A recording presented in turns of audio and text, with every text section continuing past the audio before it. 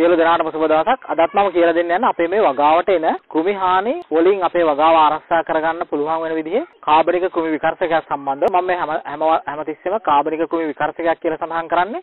අපි මේ කාබනික ද්‍රව්‍ය, ඒ කියන්නේ අපි කාබනික විදිහට යොදා ගන්න ද්‍රව්‍ය, සබන් වතුර, කොහොම නිස්සාරණය, දුම්කල නිස්සාරණය, සුදු ලුණු, රතු ලුණු බෙන්ඩර් කරලා ඒ අපි සකස් කරගන්න නිස්සාරණය, ඊට අමතරව තව අපි බේකින් පවුඩර් යොදා ගන්නවා. මේ වගේ මේ සියලුම නිස්සාරණ වලින් එකකින්වත් සාමාන්‍යයෙන් කෘමීන් නියමයක් සිද්ධ වෙන්නේ නැහැ. සෑම වර්ගයකින්ම වෙන්නේ කෘමීන් පළවා හැරීමක් විතරයි. දැන් බොහෝ දුරට අපේ වගාවේ යම් කෘමීන් කොටසක් ඉන්නවා නම් පිහලා හෝ වතුරෙන් හොදලා ඉවත් කරන්න පුළුවන් නම් දැන් අපි අර මල් වලට වතුර දාන පොඩි නිල් පාට හෝස් එකෙන් අපිට සාමාන්‍යව ඉන්න පිටිමකුණු කුඩිත් වගේ සත්තු හොදලා ඉවත් කරන්න පුළුවන්.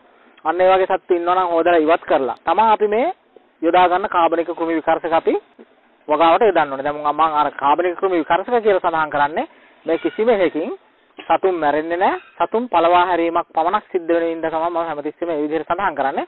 දැන් අපි අද යොදාගන්නේ කොහොඹ තෙලුයි ඊට අමතරව සබන් කුඩු. මේ සබන් කුඩු කියපුවම සාමාන්‍යයෙන් සන්ලයිට් වගේ සබන් වර්ගයක කුඩු තමයි අපි යොදා ගන්න ඕනේ. මේකේ සන්ලයිට් එකේ ඩිටර්ජන්ට් පවුඩර් කියන එක යොදා ගන්න එපා. සමහර අවස්ථාවලදී මේ වගේ වර්ග වලට කොළ පිච්චෙන්න බලලා ඊට අමතරව සාමාන්‍යයෙන් සන්ලයිට් සබන් කුඩු උනත් අපි යොදාගද්දී වතුර ලීටරයකට තේ හැඳි භාගයක් පමණ වගේ ප්‍රමාණයක් තමයි අපි යොදාගන්නේ. හරි එහෙනම් අද බලමු මේ අපි කොහොමද තෙලුයි ඊට අමතරව අපි සන්ලයිට් සබන් කුඩුයි භාවිතා කරලා කොහොමද අපි කාබනික කෘමි විකර්ෂකයක් සකස් කරගන්නේ කියලා.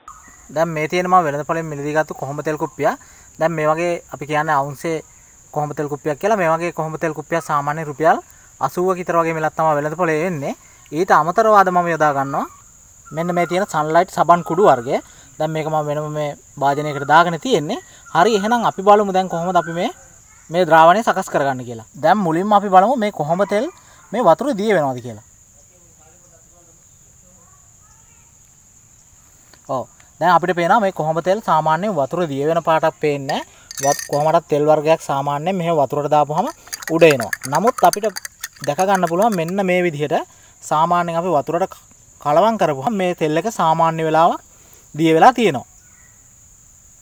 ඒ හින්දා අපි සාමාන්‍යයෙන් මේ ද්‍රාවණය හදාගත්තට පස්සේ අපි ස්ප්‍රේ කෑන් එකට දාලා ස්ප්‍රේ කිරීමේදී සෑම අවස්ථාවකම හොඳට සොලවෙමින් තමයි ස්ප්‍රේ කිරීම සිද්ධ කරන්න ඕනේ.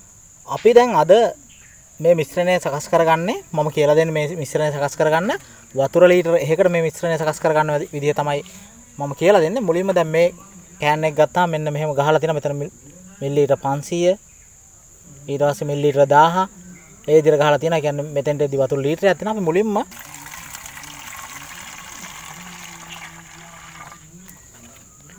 අපි මුලින්ම මෙන්න මේ විදිහට මිලිලීටර 500ක් පමණ වගේ ජලය එකතු කර ගැනීම සිද්ධ කරනවා. මේ විදිහට ජලය එකතු කරගෙන ඊට පස්සේ අපි කොහොඹ තෙල් තේ හැන්දක් මෙන්න මෙහෙම තේ හැන්දකින් එකක් මෙන්න මෙහෙම කොහොඹ තෙල් තේ හැන්දකින් එකක් අපි ස්ප්‍රේ කෑන් එකට අපි එකතු කරගන්නවා. ඊට පස්සේ සබන් කුඩු තේ හැඳි භාගයක් මෙන්න මේ විදිහට සබන් කුඩු අපි තේ හැඳි භාගයක් මේ ස්ප්‍රේ කෑන් එකට මෙන්න මෙහෙම එකතු කරගන්නවා. වතුර ලීටරේ සම්පූර්ණ වෙන්න අපි මෙන්න මෙහෙම ජලය එකතු කරගැනීම සිද්ධ කරනවා. අපි මේ ස්ප්‍රේ කෑන් එකේ මුඩිය මෙහෙම හොඳින් සම්බන්ධ කරලා මේ කෑන් එකට හිර වෙන්න. දැන් මගේ තියෙන මේ ස්ප්‍රේ කෑන් එක හුලං ගහන කෑන් එකක්. ඒ හින්දා දැන් මම මේ ස්ප්‍රේ කෑන් එකට හුලං ගසා ගැනීම සිද්ධ කරනවා. මේක අපි ස්ප්‍රේ කිරීමේදී මෙන්න මෙහෙම අපි සොලවලා හොඳින් ගන්න ඕනේ. මොකද අර කොහොම තෙල් අපි දැක්කා කෙටි කාලයක් මේකේ ජලය දිය වෙලා තියෙනවා. ඒ හින්දා අපි මෙන්න මෙහෙම සොලවලා ගන්නවා ස්ප්‍රේ කරන්න. මුලින්ම මෙන්න මේ විදිහට අපි මල සුසර කරගෙන දැන් හොඳින් තියෙන්නේ. මීදුම වගේ යන විදිහට තමයි අපි ස්ප්‍රේ කිරීම සිද්ධ කරන්නේ. මෙන්න මේ විදිහට පත්‍ර වලට මීදුම විදිහට හිටින විදිහට අපි ස්ප්‍රේ කරනවා.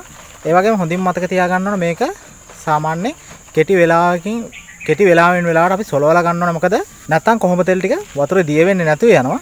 දැන් මෙන්න මේ විදිහට අපි ස්ප්‍රේ කරගෙන යනවා පත්‍ර වල මීදුම විදිහට හිටින විදිහට. මම හැම වීඩියෝ එකකම ඔබට සඳහන් කරා මෙන්න මේ විදිහට පත්‍ර වල මීදුම විදිහට හිටින්න ස්ප්‍රේ කරන්න කියලා. මොකද මේ පත්‍ර දිගේ බිමට බින්දු විදිහට හැදිලා බිමට වැක්කිරුණොත් වැඩක් වෙන්නේ නැහැ. අනිවාර්යයෙන්ම අපි මේ යොදන කෘමි විකර්ෂක වර්ග මෙන්න මෙහෙම පත්‍රයේ මත රැඳී සිටින්න ඕන.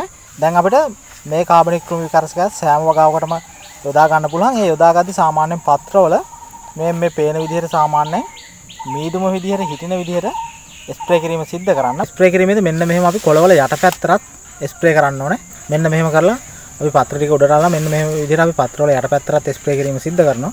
අපිට මිරිස් වගේ ඕනම වර්ගයකට මේක ස්ප්‍රේ කරන්න පුළුවන්. මිරිස් වලටත් ස්ප්‍රේ කිරීමේදී අපි අනිවාර්යයෙන්ම කොළවල යටපැත්තට ස්ප්‍රේ කිරීම සිද්ධ කරන්න ඕනේ. මෙන්න මේ විදිහට අපිට පුළුවන් ගහ හැඩ කරලා හරි ස්ප්‍රේ කිරීම සිද්ධ කරන්න. මෙන්න මේ විදිහට අපි ස්ප්‍රේ කිරීම සිද්ධ කරන්න ඕනේ. කොළවල මීදුම විදිහට හිටින්න. ඒ වගේම පත්‍රවල යටපැත්තට අපි අනිවාර්යයෙන්ම මෙන්න මේ විදිහට අතින් හරි අල්ලලා මේ විදිහට අපි පත්‍රවල යටපැත්තට ස්ප්‍රේ කිරීම සිද්ධ කරන්න ඕනේ.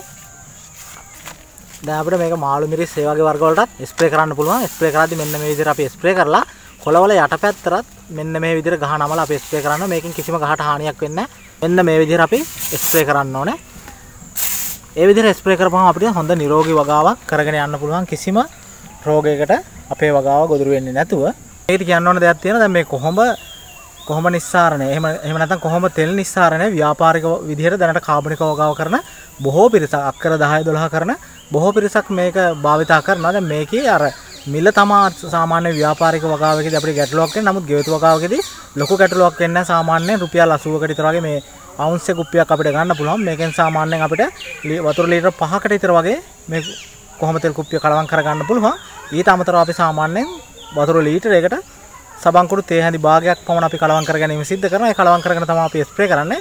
දැන් ඔබට මේ කෘමි විකර්ෂක වගාවේ මුල ඉඳලම උනත් ස්ප්‍රේ කරගෙන යන්න පුළුවන් වර්ගයක්. දැන් මම අනිත් කෘමි විකර්ෂක ගැන සඳහන් කරද්දී මම සඳහන් කරනවා කෘමි විකර්ෂක මාරුවෙන් මාරුවට භාවිතා කරන්න කියලා. නමුත් මේ කොහොම තෙල් කියන එක ඇත්තරම මාරුවක් නැතුව එක දිගටම උනත් අපේ වගාවට යොදාගෙන යන්න පුළුවන්. දැන් මේකෙදි වැදගත්ම වෙන්නේ සාමාන්‍ය වගාවට රෝගයක් එන්න පෙර ඉඳන් අපි කොහොම තෙල් නිස්සාරණය භාවිතා කරන්න ගියොත් අපේ වගාවට අපිට කිසිම ගැටලුවක් වෙන්නේ නැහැ. අපේ වගාවට කිසිම රෝගයක් එන්නෙම නැති තරම්. ඉතින් බොහොම ස්තුතියි. ඉදිරියේදීත් මෙවැනි වීඩියෝ වලින් හමු වෙන අදහසින් සමගන්න ඔබ සියලු දෙනාටම සුබ දවසක්.